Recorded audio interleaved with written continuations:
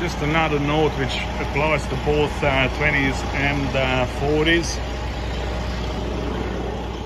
Every container, the forecorner is actually lower than the midsection.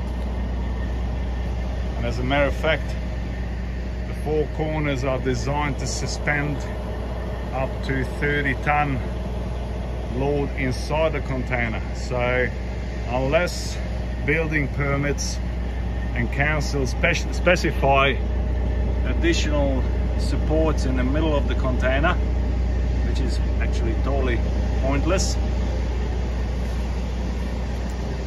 the four corners are more than sufficient. The only time the middle support is going to be relevant when people plan to perhaps cut out sides and change the structural integrity of the original container. Otherwise you can still, you know, hammer in some wooden pegs, but won't make much of a difference.